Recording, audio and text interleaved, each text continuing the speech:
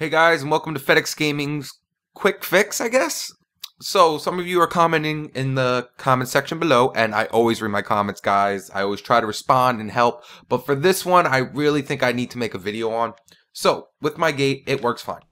Works fine. It does what it's supposed to do. All the way through.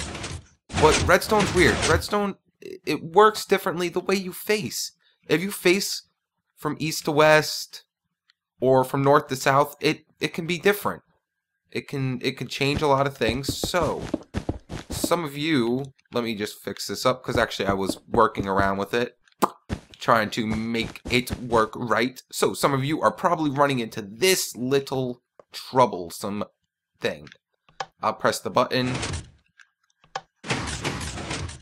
Some of you are running into this, aren't you? Where it will not retract this. So I got a little quick fix here for you guys. It's very simple. So we'll come over down here to our pulse limiter or monostable, and we're just going to delete this torch, put it here on the side, delete this bottom block, so now we don't even need this anymore.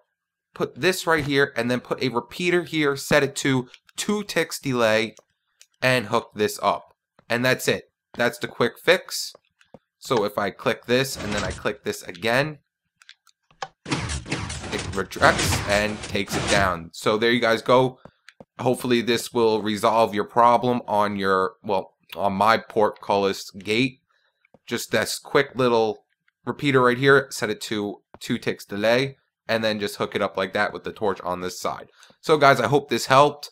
I'm sorry that this problem occurred for you guys, but I know this happens with a few other videos, but this one just seemed like it would be too hard to explain to people what to do. So that's my little quick fix video. See you guys later. Peace.